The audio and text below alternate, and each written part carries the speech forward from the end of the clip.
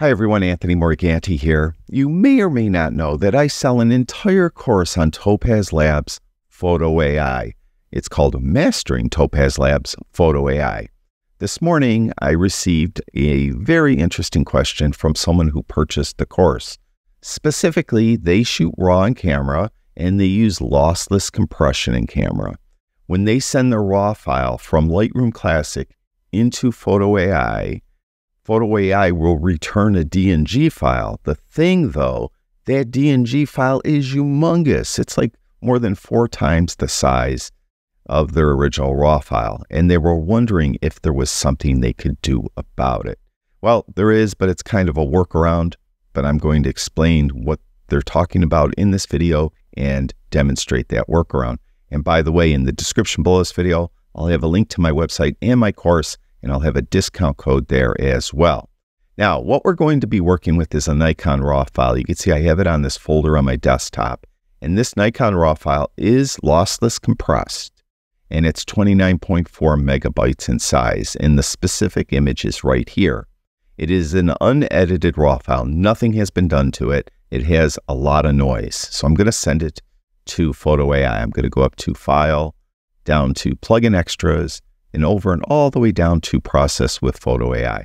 Now it's going to take this Nikon RAW file and it's going to open it up into Topaz Labs Photo AI. And if you're not familiar with Photo AI, it has something called Autopilot, where it will automatically examine the image and determine what it needs and then apply whatever it needs. In this case, it has determined that it needs raw denoise added to it. Now, I'm not going to belabor the point. If I was doing this in real life, I would probably look at every edge to edge of the image to make sure all the noise was removed, tweak raw denoise so that it's perfect. I might add sharpening as well. But let's just say I'm happy with the way it looks. What I'll do is I'll click to export to Lightroom Classic, and it can't save a Nikon RAW file, so it has to save it as a DNG. And you'll notice that the DNG is 124.5 megabytes in size. That is over 4 times larger than the original Nikon RAW file. And this is relative too. So if you have a RAW file that's 50 megabytes in size, it's going to be over 200 megabytes of DNG when you're all said and done. Well, what can you do? Well, let's go back to Lightroom for a moment. This is the original Nikon RAW file. Now, here is the file that we got back from Photo AI. It's that DNG that's over 124 megabytes in size. What you could do is export this from Lightroom as a DNG file. Let me show you. We'll go here, and I want to not export it to the desktop. I'm going to do it to the same folder, and I'm going to export it as a DNG. Now, you have the option to use lossy compression. Lossy compression, though, is loss compression. That means it's going to eliminate some of the data and interpolate that data later. And usually you don't want to do that. So we're not going to do that, at least not at the moment. So we're going to leave that off.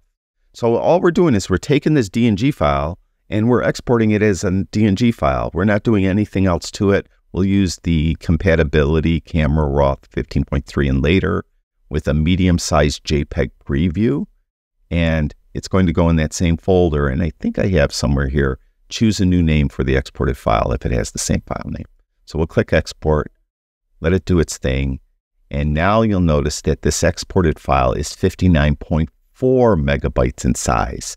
So it's considerably smaller. It's still more than, well, it's about twice as big as the original Nikon RAW file, but it still is a lot smaller.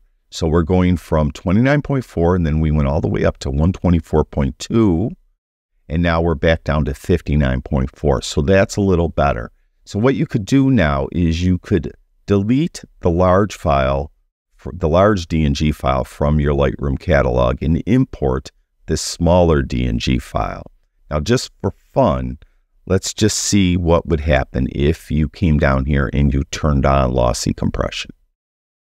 And we'll use lossy compression and see how small it gets now. Now it's down to 3.7 megabytes. So it's way smaller. So those are your options to try to handle those humongous RAW files you get back from Topaz Labs. And by the way, I looked this up. Topaz Labs says that although the DNG format is anyone could use it. It's even though Adobe invented it, they allow everyone to use it. The word's escaping me what it's called, but anyone could use it. So anyone can use the DNG format. What they can't use is compression. So they're not allowed to use any of the compression algorithms for the DNG format. At least that's what Topaz Labs says. So they can't compress it themselves. But apparently, if you just export it from Lightroom without checking the lossy compression box, it uses lossless compression on it. And then if you do check that lossy compression box, it uses loss compression, where it will interpolate data, get rid of data, and then interpolate it when it has to, display the image. So typically you do not want to use lossy compression. But this is a solution if you want to try to make those humongous raw files from any plugin. When you get this humongous raw file back, if you want to make it smaller, just export it as a DNG in Lightroom and you should be able to do it. And that's it for this video. And a reminder, if you're interested in my course, I'll have a link to it in the description below this video along with a discount code. Thanks.